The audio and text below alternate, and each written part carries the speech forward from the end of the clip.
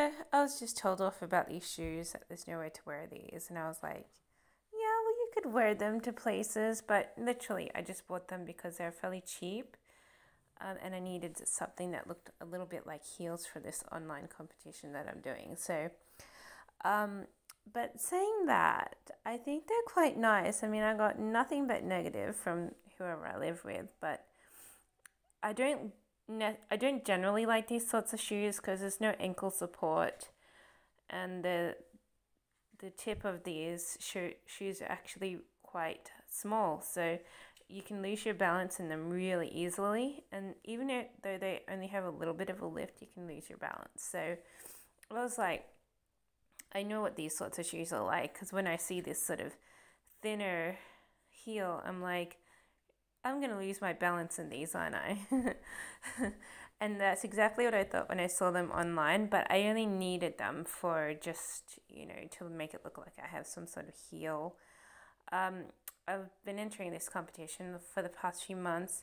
I really hope that I don't make it to the next round because then it's going to end up being like online video, a little bit embarrassing. You have to probably either get my clothes from storage or um, buy new ones so that I can do the videos. And I'm like, well, I hope it doesn't go too much further because I really am like sort of just stringing things together this year. So I had to buy myself a dress, I had to buy myself these shoes, and they don't even come off as fancy or anything on the videos. So even though they're actually quite nice, they don't come across as fancy on the video. It just looks like a plain Jane walking around in a dress and shoes.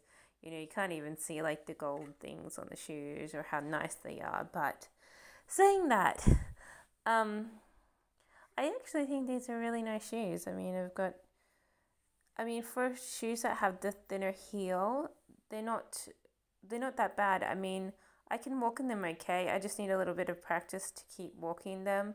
I might go to a cinema in these sorts of shoes, if I lived close to the cinema or was driven. Other than that, I don't. I think I'd have a hell of a time walking down the street in these sorts of shoes. I usually go for the chunky heel shoes to walk around and look nice. So um, these are a little bit impractical in many ways, I guess, to some extent, but they're still nice. They've got like this elastic sort of.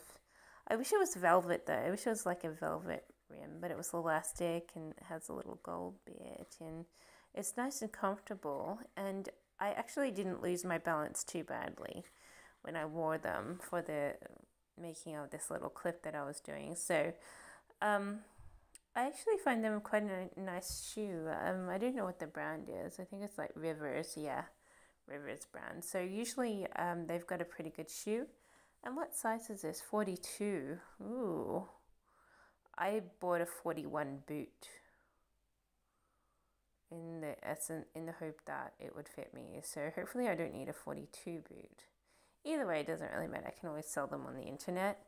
Um, I was going to sell these shoes on the internet, but I might keep them for a little while just in case. I'm definitely going to keep them like till whenever the competition's over and I don't need heels anymore, because these are sort of, I never buy heels because heels are expensive. I would only buy a heel if it were really quite cheap.